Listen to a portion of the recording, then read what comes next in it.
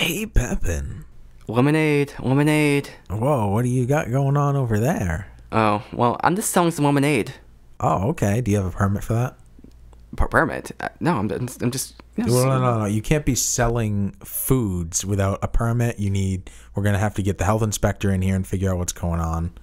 That's frightening. I'm just running a small business. I'm a child. I'm a child just selling lemonade. That's too bad. You should know the law. This is important. It doesn't apply to some people. It applies to everyone. That's terrible. That's so terrible. I don't know how you can do this to me. Why? Because, you know what? You need to learn the law. You and we need to talk.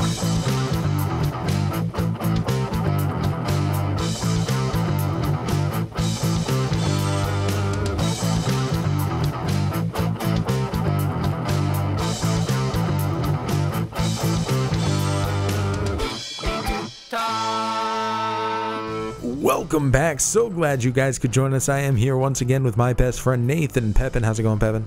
Doing well. I'm feeling zesty with that acidity from the lemonade. Oh yeah, citrus, man, citrus. Is that what it is? How much sugar do you put in your lemonade? Probably like 2 sugar-full spoons.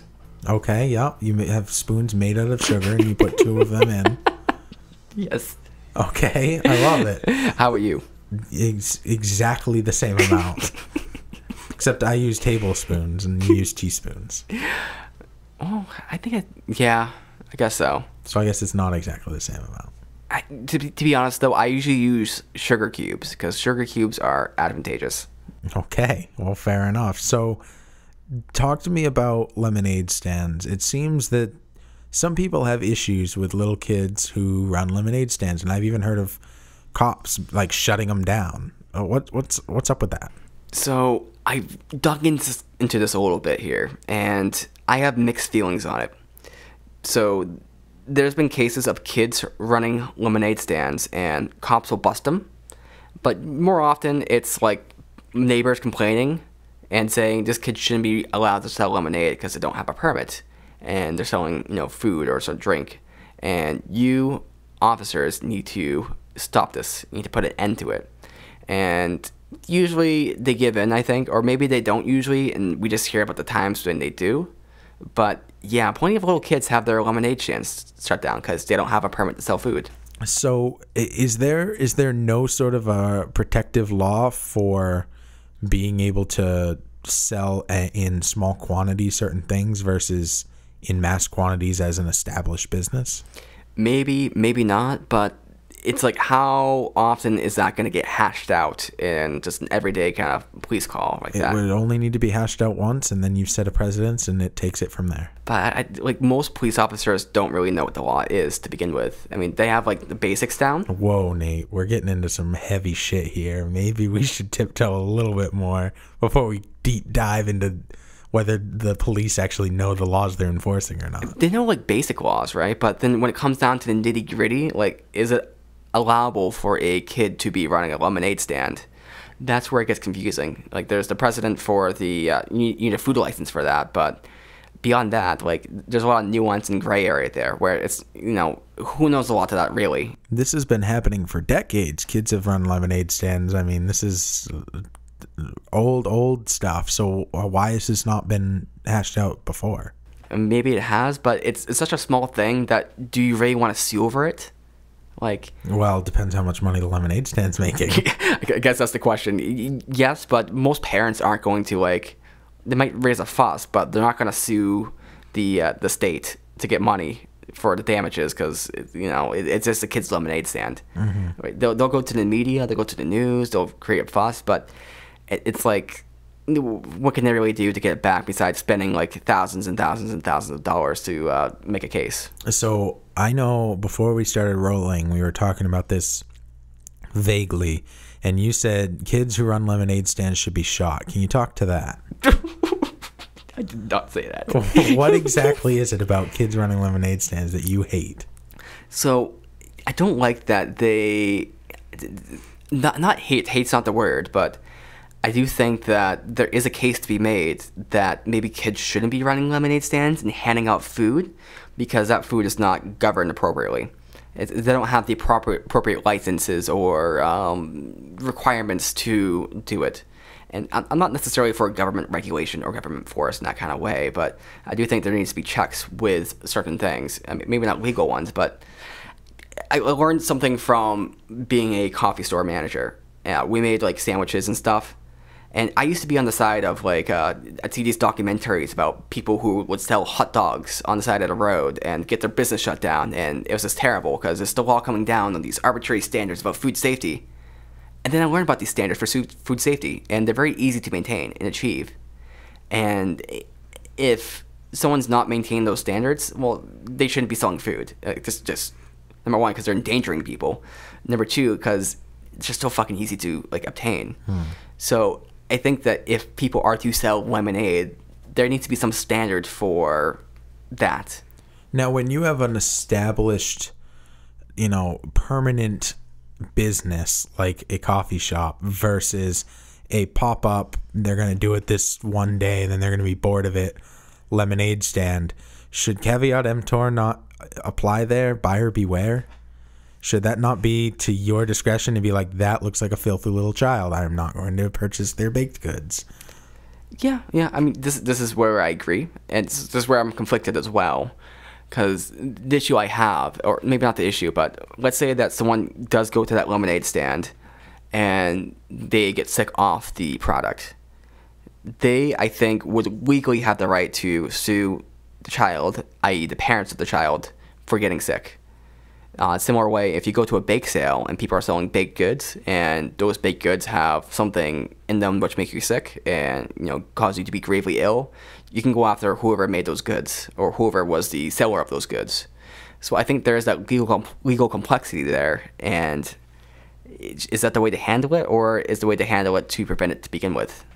I do not agree that you should be able to sue a child because you get sick on their lemonade. So you're not suing the child, but you're suing the owner of the child or the guardian of the child. And but you're suing the person who owns the stand, and because the parent is responsible for the child's actions, you're suing the child.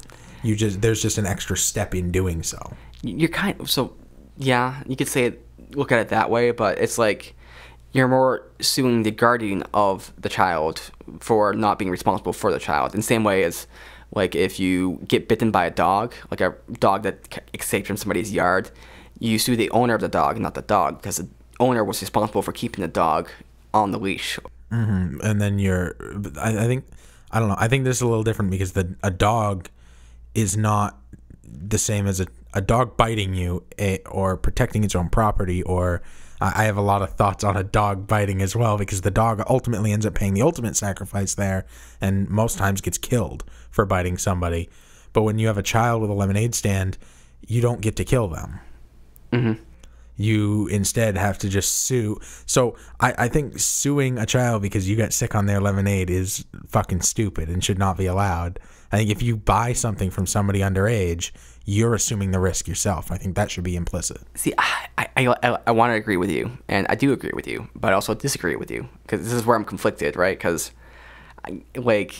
ultimately, yeah, I think people should just be responsible for their decisions and accept the risk, but I also think that the way society is structured right now is it's assumed that you are protected from these risks, from being, like, if someone unknowingly poisons you, they're still responsible for that for doing that. Mm-hmm. So that's where I get confused. And yeah, sure, they're a child and everything, but the child should be the child should be governed by the parents, and the parents should assume guardianship over those child's actions, i.e. selling the lemonade stand. If these kids are selling lemonade stand without the parent being involved, then that's a little, a little strange. Like, the parent's not doing, there's this negligence. Mm. Well, so I don't necessarily disagree that there should be some sort of governing force over the child being able to do this thing in the first place, to make sure that it is up to reasonable standards. But I still think that in a private sale of on a person to a person, which is what this is not an established business. This is person to person sale. It's on the buyer to beware. It's on the buyer to assume that responsibility. If I buy a guitar from you and the guitar ends up being broken, Like, I should have inspected the product before I purchased it. It's buy as is, and I can't sue you for that. So is the difference between, or I should ask this question first. A little girl selling lemonade stand, like, say, once or twice in her lifetime, compared to, like, a corporation who's selling products every day, or a bakery or coffee shop? Yes. And is the difference, what's the difference there exactly? The difference there is that one is livelihood and one is just like a side thing that they're doing. Like, one is like, that's what they do, that's what they're known for, and they're experts in doing so. And like a little girl selling it on, or a child selling on the side of the road, is just them having fun more than anything, realistically, or trying to do something, or learn how business works. It's not something established. It's not that like, you have plans, you have checks and balances, you have employees. There's so much more that goes into a big business than into just something overnight. I'm trying to think of what the legal distinction would be there, because maybe one's a business and one's just an event, and maybe that's the way to kind of look at it, because the little girl doesn't have a business. She's doing an event where she's selling lemonade. And similar, like when people do like these food sales where they make like baked goods and stuff, a bake sale, they don't have a license to sell those things, but they still sell them anyway, and it's just fine. And I wonder what the culpability is in regard to the difference between, say, a normal sale and a sale, or and no sale. So if you come over my house and you partake of some of my lasagna, that's fine. If you get sick off it, I didn't sell it to you, right? But you can maybe still be, culpable for, or maybe you can still sue me for getting sick off it. But is there a difference there if I sell you that lasagna at my house, or if I just offer it to you for free? I mean, I think legally and logistically, yeah. I mean, there's a difference there, but I mean, you could exploit loopholes if that's the case and say, I'm not selling lemonade, I'm giving away lemonade, and I'm taking donations. Then you're not selling anything, you're collecting donations, and you happen to have refreshments at your donation stand. Yeah. I think that would be a great loophole for somebody to exploit, because who's going to go to a little girl's lemonade stand, take their lemonade, and not give them anything? Like, nobody's going to do that. Okay, maybe one person will do that, but like the majority of people, I think, would make up for that. Yeah, so that's a good point. I know some places actually do use those kind of loopholes where they say, we're not doing this, but we're just offering it up there, which is a way. I'm not sure if it applies to this circumstance for that reason. Like, you can't have a coffee shop and say, hey, we're just giving coffee away, but people happen to pay us $2.50, which we require. It's okay. But people do that with, those, like Team 4-Star. They make Dragon Ball Z abridged. And they will take donations on their Patreon to edit the episodes and all that kind of stuff. But they're not being paid to produce the content directly. They're just getting paid, just monthly donations. If they happen to use that money to work on the episodes, it just happens. That's how it worked. Like, they're not getting paid to work on copyrighted issues. Right. No, I mean, that probably allows that to be considered art instead of, but I mean, you can pay for art regardless. So I can't imagine being a cop and having to shut down like a little kid's lemonade stand. That just seems petty. It would definitely suck, but if it's the law and you're supposed to enforce the law, you can't really blame them. Yes. Yeah? Yes. Oh, okay. We have free will and free thought. Like, if the law is like that fucked, like, you need to, I think that every human being, regardless of their job, needs to abide by moral principles. And if it's something immoral, then you shouldn't do it, whether it's the law or not. See, I will agree, but I also say that they're just doing their job in a way, because... Yeah, and so were the Nazis. Yeah, but it's like, I can't really... If someone does something like that, they probably value their livelihood, and they're just trying to make some money. I mean, personally... Get a real job. Stop being a fucking pig.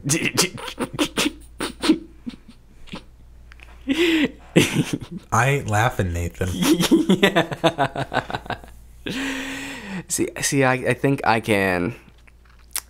I mean, I agree. I don't disagree. But I also don't want to like demonize those people who are just just following orders to some degree. I mean, I think there's a line, and I know there's a lot of cases out there. So, for instance, there's this article I read about in some beach city, there's a law in the books. There's actually a lot of laws in books and places, but there's a law in the book saying that women are not to be uncovered at any time. So they're supposed to be fully covered, not like a head job or anything, but they're supposed to be just like dressed up. They're not supposed to be exposing any like belly skin or boob skin or anything like that. They shouldn't be wearing thongs or bathing suits. Essentially, this lady is complaining about the bathing suits people are wearing on the beach because she's prudish and she doesn't like it. So she found this law in the books, and she's trying to get officers to arrest these ladies and make them cover up because she doesn't like it. So that's kind of using an old law to enforce onto these people. And it's because laws are never really repealed when they get put in. Like, they're always just ignored. And it's up to the officer to decide whether to enforce that law. So these laws, they choose not to enforce because they're from 1850, and they don't apply to today's society. I mean, it's not a law that they take seriously. It just hasn't been repealed. And similar way, maybe it's a similar thing with the lemonade stand. They can choose whether to enforce it or not, and that's up to their discretion. They can choose whether to enforce any law or not, and that's up to their discretion. And the ones they should be choosing to enforce are the ones that are morally justifiable. Okay, see, I'm not going to disagree here. I mean, because it's an extremely reasonable stance. It's a little too reasonable, though. But that's a big reason. So there's this thing where there's a bunch of like racist laws on the books too, and it's like some states have gotten a lot of flack for having these racist laws, but it's like every state does. And it's just legislators are too lazy to repeal anything. It's like in Arkansas, they still allow this. This is still the law. It's like it is, but no one enforces it. Yeah, like you can't tie an elephant up to a lamppost or something.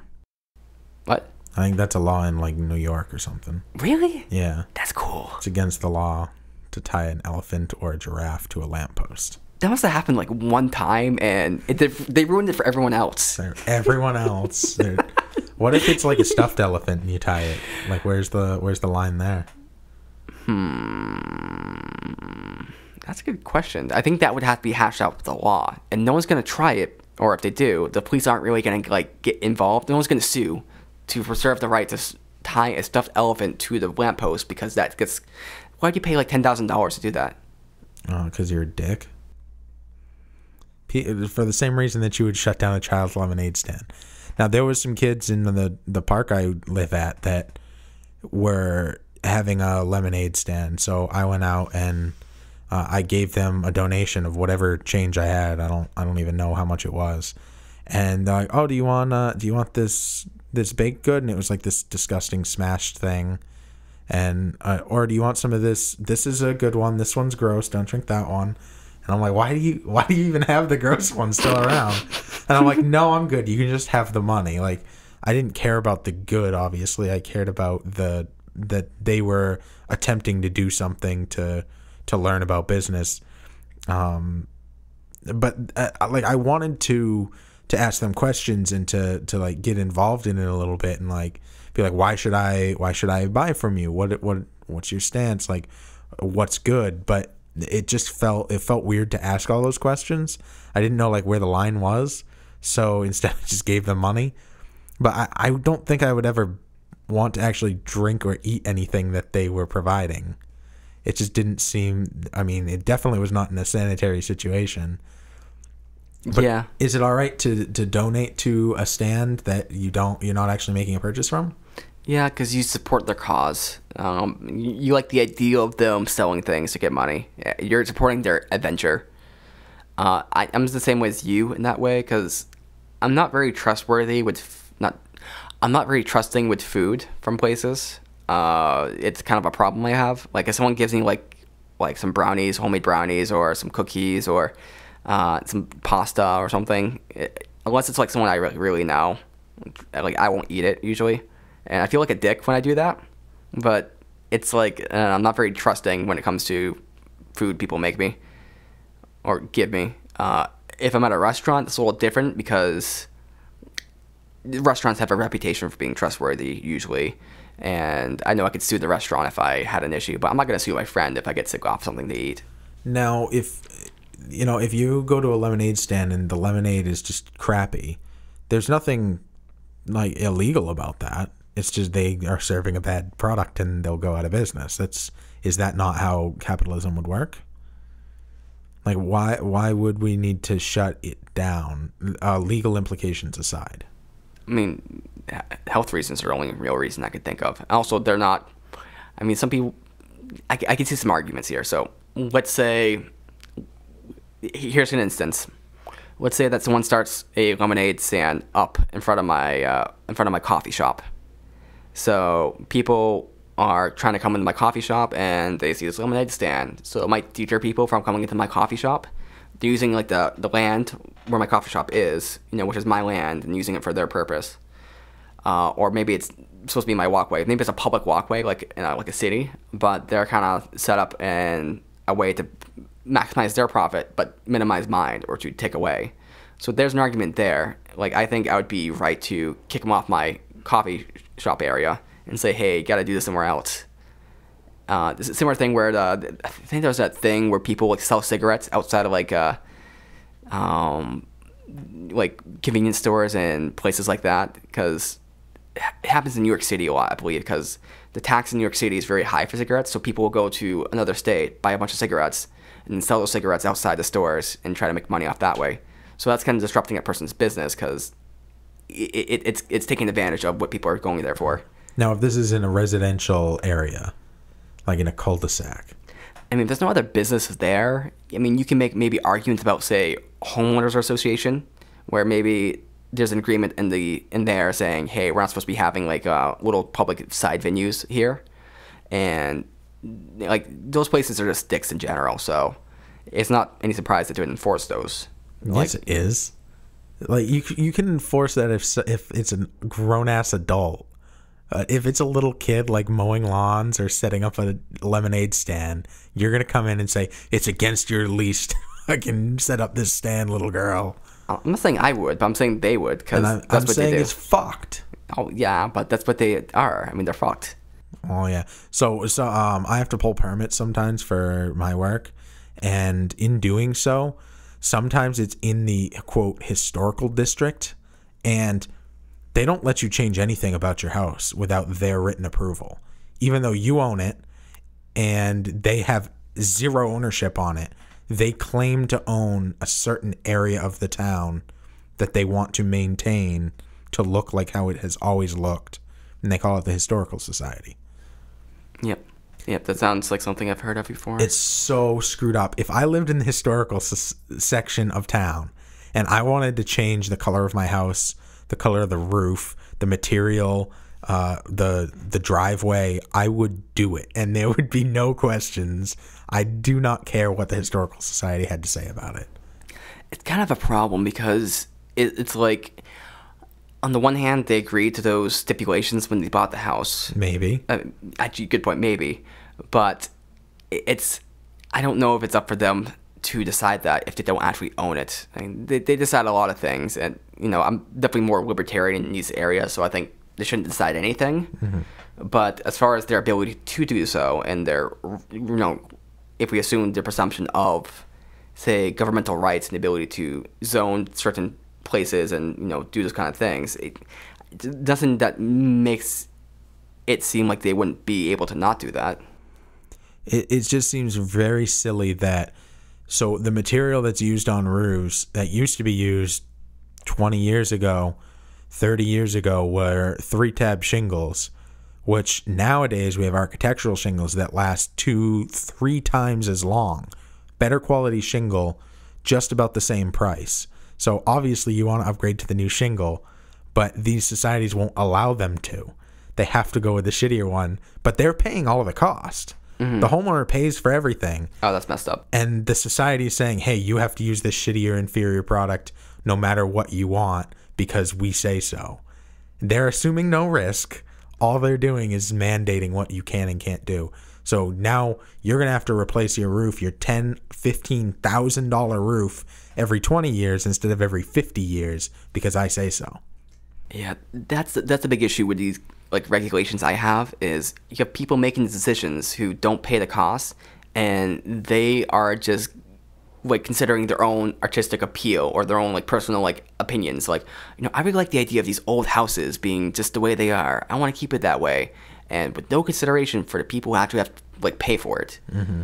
It's like, okay, if you're paying it out of your own pocket, that's one thing, but you're just offloading the cost onto someone else, and it's just your own whims and ideas about things. I don't like that. So I mean, that to me is like, you're going to shut down a little kid's business just because, for what reason? And I would need a fucking really good reason. Like, I sell lemonade professionally. I'm Minute Maid, and there's a little kid selling my competitor's mix directly outside my headquarters. That I would have an issue with. But some little girl in a cul-de-sac 10 miles away from the nearest store selling some lemonade to her neighbors to raise money to buy a new bike, that, to me, there's no reason to shut that down. Unless one of the ingredients is arsenic. And yeah, you put me more on the other side there. Yeah. One thing I'll add to the homeowners thing, or the town kind of thing, is I think there's a case in Maine where these people bought this house, and they bought the house with the intention of putting up a new house there. And then when people heard about that, they started getting involved in the government, and this house they bought for like millions and millions of dollars. Like, it was a very expensive purchase, like with the intent of building a new house. I think it was an apartment complex or something. And the government, the people got involved in the government, and they made it so that these people couldn't change anything with the house. It had to be kept exactly the way it was.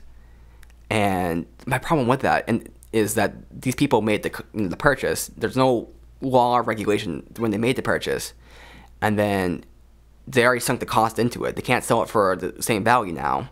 And so you're essentially saying these people, they just lost all these billions of dollars because you didn't want them to do what they were doing. Mm-hmm. I mean, if that was the case, you should have bought the house yourself, or you should have passed the law before someone else bought it. Mm-hmm. But you're not having any regard for that person and their will, which, the excuse there is, well, they're a multinational corporation who is is making houses because they want to make profit. Well, yeah, sure, but they're playing according to these rules, and you can't change the rules on them because otherwise they wouldn't have bought the house. Mm. Like, if you want to have this preservation of things, you need to pay for it yourself. I think that's one of the amendments in the Constitution, that you can't you can't have a law passed after you did something and then get in trouble for it. Like, if you're parked on the side of the road in a zone that has no signs, and then when you get back they just installed a sign and someone's writing you a ticket, you were parked there before the law existed. So I think that they would have a case in saying, we made this purchase before that law existed, therefore we should be able to do what we need to do because the law didn't exist at the time of the initial inception. It might be possible to do that, but then maybe it's not, because they might argue that the law's already in place. We're just applying this law to this. The law would be, like, say, preservation of historical homes. Mm-hmm. And we're extending this to now this is a historical home here. We're not changing the law. We're saying this is an application of the law in determining this is a historical home. Mm-hmm. In the same way, like, someone might buy a house and might have certain presuppositions about it.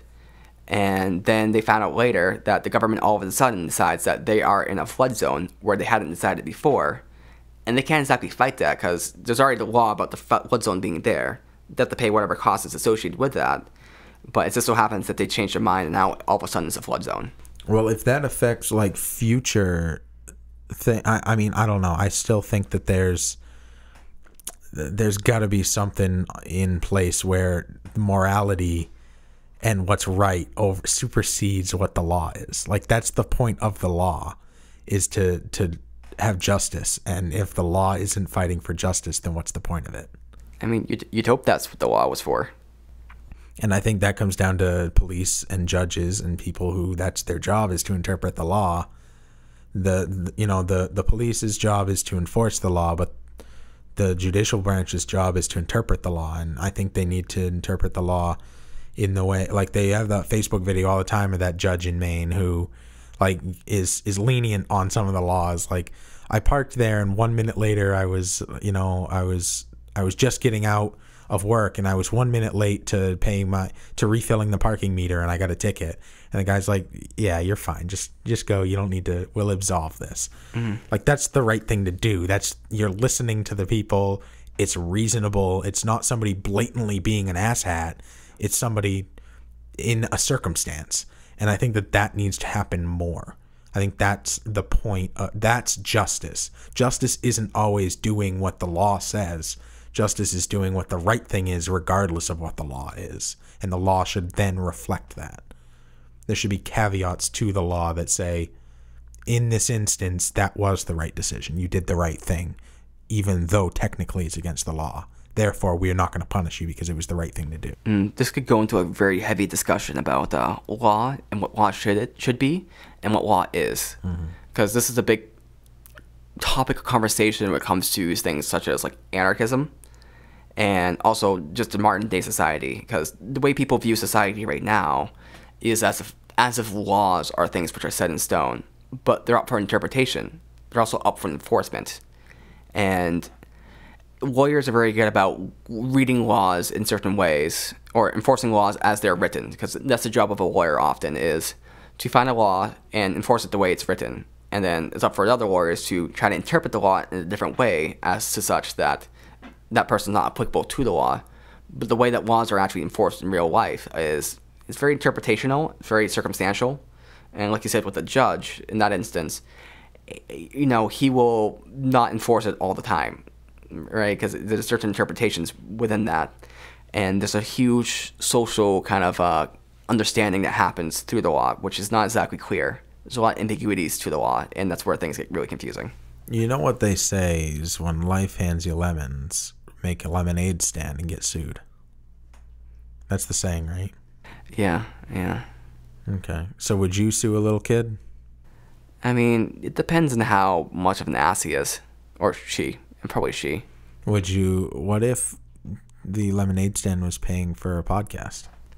Well, no, because if she was paying for a podcast, I mean, she'd be donating to us, of course, at patreon.com. You can look for us, what was it called again? I don't know. Whatever. Just look up We Need to Talk. Look for the two sexy guys in the picture. And we like microphones as well, so it's pretty cool. And you can donate to us there. $1 works, $2, $3, $4. Or don't, and just tell a friend. That works equally as well. Sometimes I don't have money, and the best thing to do is just word of mouth. It's really powerful and really helpful. Just mention us to anybody. I know a lot of times I'm talking to somebody and they mention podcasts, or I mention podcasts. I'm like, hey, do you happen to listen to podcasts? And then I make recommendations on different shows that they could listen to that usually they're in podcastnh.com, the network that we're a part of.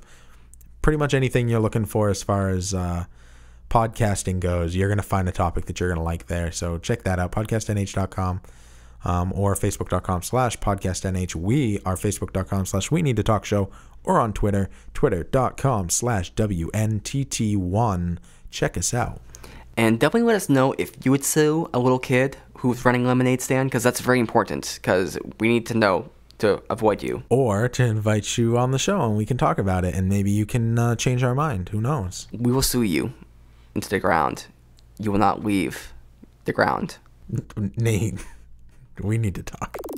Hey, Pepin. Yo. Do you usually subscribe to entire podcasts, or do you look for specific topics? Well, I try using the search function on my podcast player on my phone. It doesn't work too well.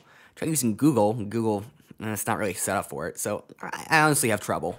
Why don't you just use Listen Notes? Listen Notes? What's that? It's a search engine for podcasts that doesn't just search for the terms you're looking for in the title of the episode or the title of the podcast, but from inside the episode itself. Meaning if you're looking for a specific topic, you can find specific podcast episodes that are about that topic. That sounds a lot easier than spending the hours and hours I have just trying to find the exact right keywords to actually get it to bring up the episode. I mean, usually I just get like a million how to start your own podcast articles. It's really annoying. So that sounds a lot better. Exactly. When you're looking for something to listen to, just go to listennotes.com, type in a topic you're interested in, and you'll get instant gratification, useful results. That's listennotes.com. Check it out now.